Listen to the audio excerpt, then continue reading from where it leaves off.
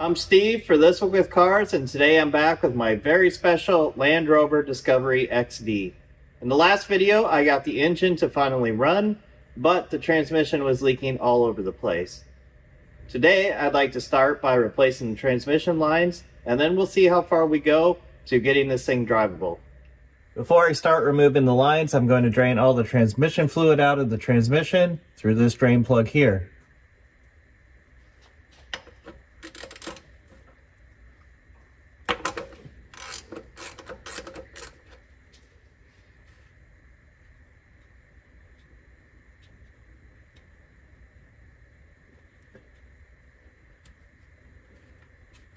That's not a good sign. It's tightening up, like the part of the bolt that's on the inside of the transmission is corroded or something.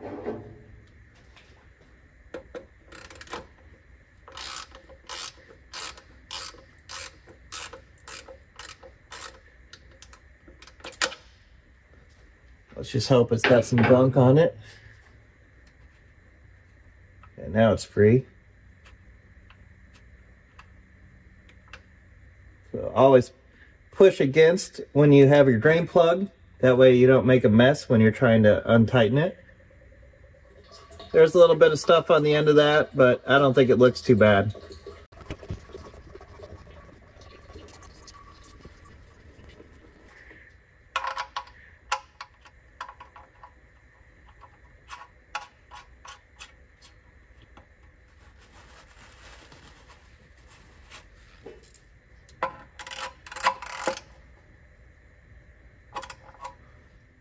There are 3 hoses to this system, and this particular Discovery is going to be a little harder to replace them than a normal one. These 2 lines right here are the ones that are rusted, and they run parallel to the engine. They run from the transmission up to the oil cooler, or from the transmission to the radiator. There are hoses permanently connected to them, and then they convert back to line right before they connect up to where they're going. There's also a 3rd hose right here, and this goes from the cooler to the radiator.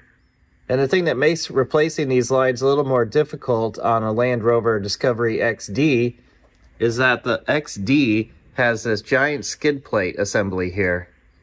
That blocks access to the cooler. And this big bracket that holds the skid plate on the left side of the vehicle blocks access to replacing this line here. I'm going to remove the skid plate.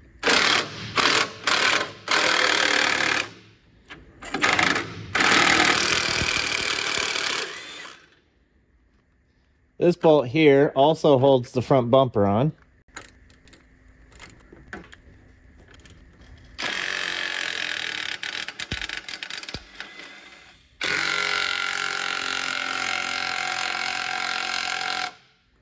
These lower bolts right here go through the brackets for the steering on this side. If you had a right-hand drive, it would go through the steering on the other side.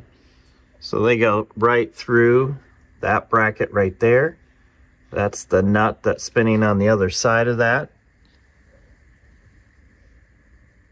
Some of these bolts are really stuck, so I'm going to use my bolt buster, and instead of using a torch to heat them, this uses electricity to heat up the bolt. It has a little coil that you put around the bolt head or the nut that you want to heat up, and this will safely get the bolt red hot without using a flame.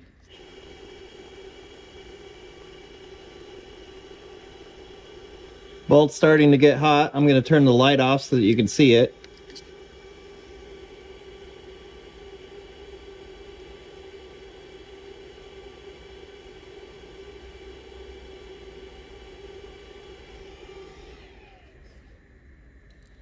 Now, hopefully the temperature has broken this bolt free. There we go.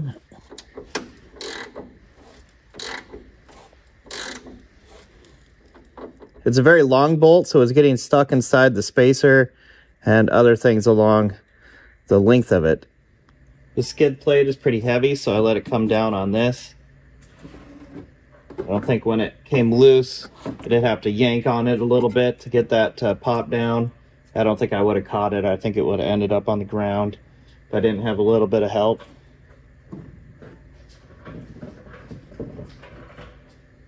I think I have really good access to the lines now. I don't think anything else has to come out. I'm going to start removing the lines on the transmission side first. That way I can bring them down, let them hang, and let all the fluid that's still in these lines drain out into a pan. Along the way, there are a couple clips that hold them to the engine. So once those are done, I can let them hang down underneath the car. The two lines that run from the front to the transmission are now in. You can see you can do that without taking any of the exhaust or cross member out. You can also get this little line that comes over here, around here. That can be removed without taking the fan or the fan shroud out. So if you have the correct tools, you can get up there and reach everything. Look at how bad these crusty old lines were.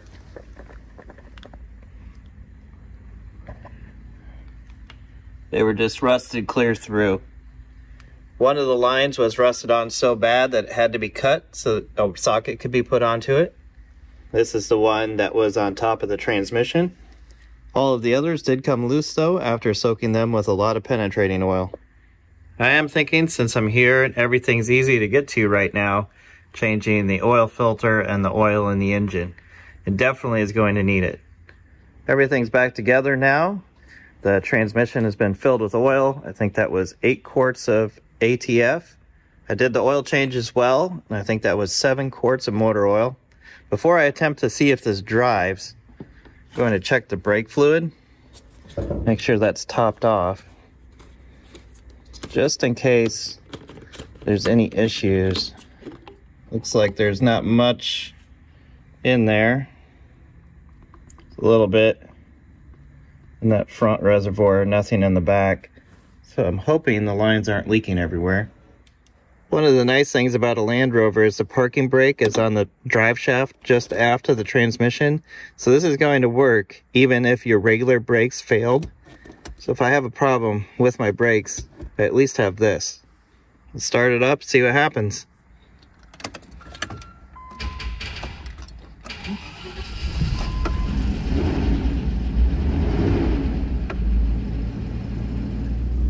Yeah, the regular brakes are barely holding me right now.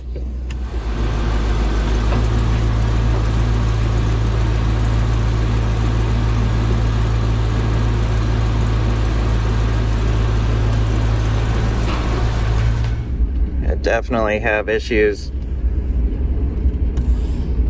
with the regular brakes. It's stopping me. Oop, now it just went to the floor and I have nothing.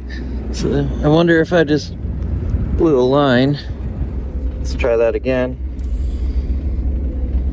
Yeah, the brakes are going all the way to the floor now. Let's try the handbrake.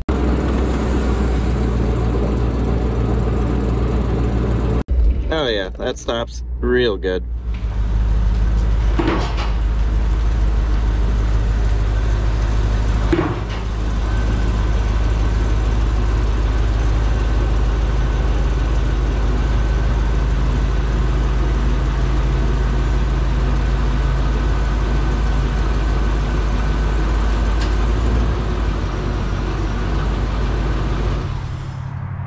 That's going to be it for today. It looks like next time I'll be looking at the brakes.